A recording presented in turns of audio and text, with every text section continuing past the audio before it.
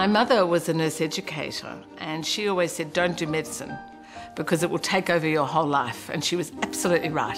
Hi Sasha, how are you? I think being a paediatrician, a paediatric neurologist is incredibly important to me. I think it's very much about who I am. I love looking after my patients and their families, and seeing the science come back and help them is very important.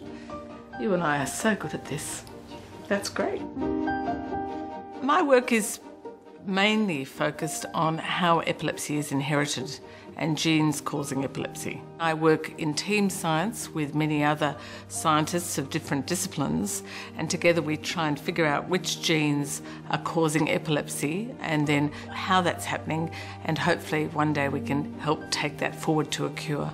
When two scientists work together, there's often a question, would each do better alone? Thankfully, that hasn't happened with the two of us, and I'm hoping that we can stay together as a scientific partnership for a long time.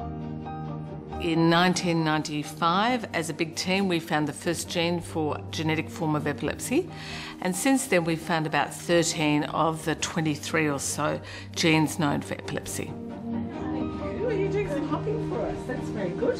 You come and have a... There are many forms of epilepsy, ranging from mild to severe, but now a lot of my work focuses on the very severe epilepsies in early childhood. She sleeps the best she's ever slept, and for the length of time. These children can have very frequent seizures, sometimes many a day, and associated with the frequent seizures, the child can show developmental slowing and they may become intellectually impaired, and then together with that they can get very marked behavioural problems. Sometimes I have to deal with very sad situations, a child who's getting sicker or dying.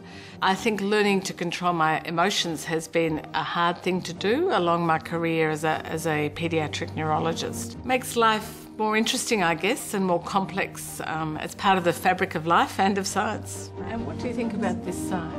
One of the major issues that holds women back in pursuing a scientific career is their confidence. And I have felt that very much myself when I was younger, and now I am quite confident, but it took a lot of training. We really need to grow women and to show them that they can succeed. I think that women can do anything they want. They have to have passion, they have to have drive, they have to work on refining what they do and try and take it to the next level. And I think that we can lead the world in many ways, and I would encourage lots of young women to do that.